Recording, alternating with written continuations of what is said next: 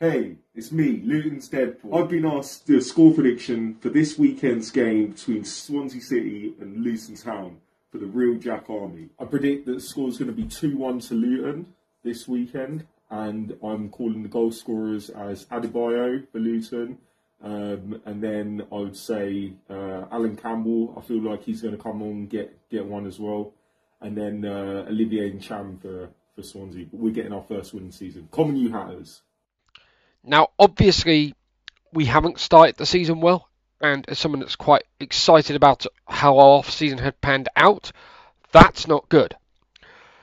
We, last season, played a version, it's not full ball, but it's a version of Ismail Ball.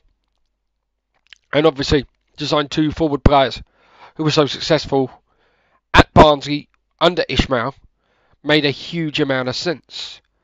However, the loss of Cal Naismith, despite him actually not being a particularly outstanding centre-half, he does a lot of stuff that looks good on highlight reels, but defensively he's much too chancy for my liking, which obviously creates those highlight reel plays and also creates giving away penalties and stuff, as anyone that watched a lot of ourselves on telly at the back end of last season would have seen once we started getting a lot of Sky games.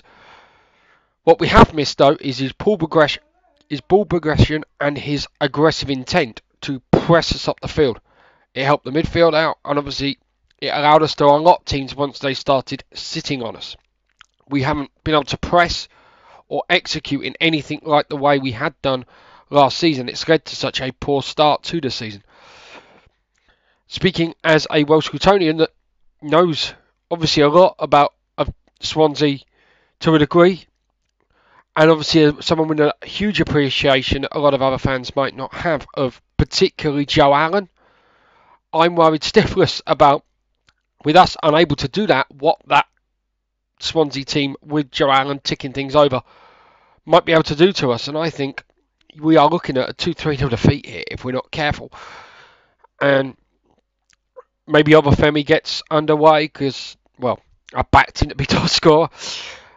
Although he's missed some, he's getting the positions, you can tell that, and he looks like he will score soon. And that Peru Obafemi combination as a front two should click at some stage. And we are just making mistakes defensively that will allow that kind of space in.